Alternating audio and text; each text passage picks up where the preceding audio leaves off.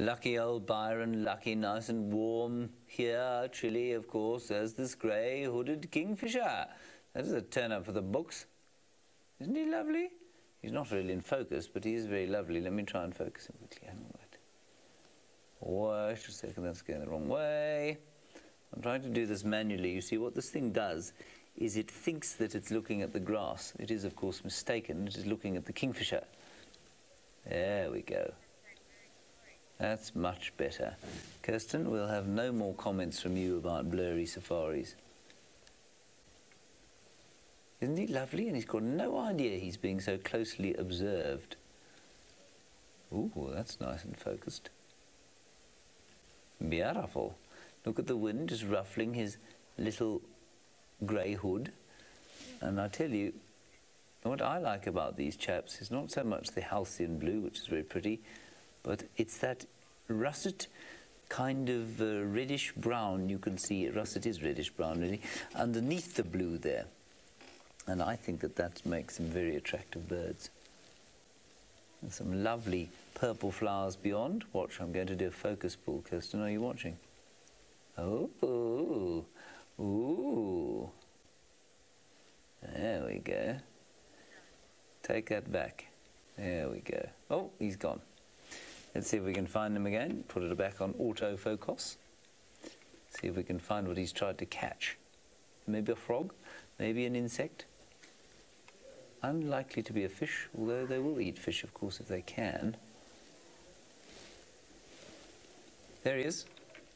No, that wasn't him. It was another bird. Anyway, that was the grey-hooded kingfisher. That's very nice indeed. Then we'll go across to our very favourite, certainly Steph's very favourite, because Steph has spoken extensively of this bird, the yellow-billed stork.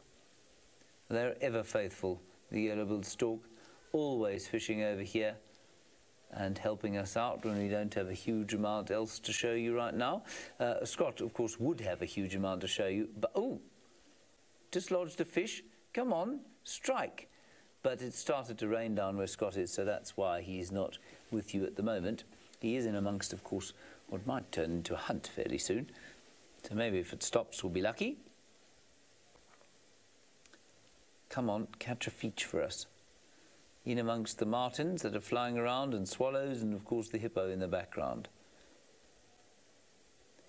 I'm very glad I don't have to spend all day long in the water when it's cold like this. See, now you say, how do they catch fish? Is that what your question was? How do they hunt them? Well, this yellow-billed stork here is hunting fish basically by feel. So it will look as well, but the birds that often storks, and some of the herons too, will fish by basically feeling any disturbance that comes along through the water. So they've got specialized, I hesitate to use the term organ, but I guess they've got specialized nerve endings in their beaks, and they can feel the slightest movement. And then their reaction speed is enormously fast, and they snap that beak shut as soon as anything goes anywhere near it. Some birds, like the hammerkop, have got special sensors in their feet, and they use that to sort of sense if there's any movement in the mud through which they're walking. They, of course, eat frogs much more than they do fish. Well, the stork is waiting very patiently for some fish, obviously thinking there's something to be had in that position.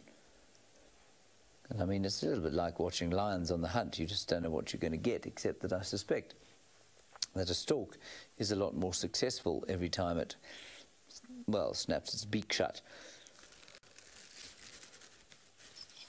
than a lion is when it's on the hunt. Isn't that nice? Let's see what else we can find. There we go. Now, I'm just a bit sad that there aren't any crossings going on at the moment, but that is, of course, because the temperature is pretty chilly. So we'll zoom all the way around and then go around the other side.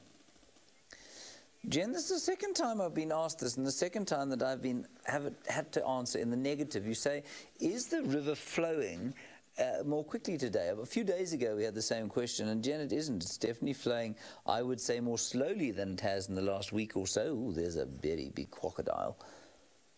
And I think the reason for that is that there hasn't been much rain in this area. But I think you'll find tomorrow it might be flowing a little bit more strongly. Struggling there with the current is this crocodilian. I wonder where he's going. Often crocodile movement like this up and down the river is a precursor to some sort of crossing somewhere. And unfortunately, 2 of our cameras at the crossings are down at the moment, and so it's quite difficult for us to show them all. We've only got the 2.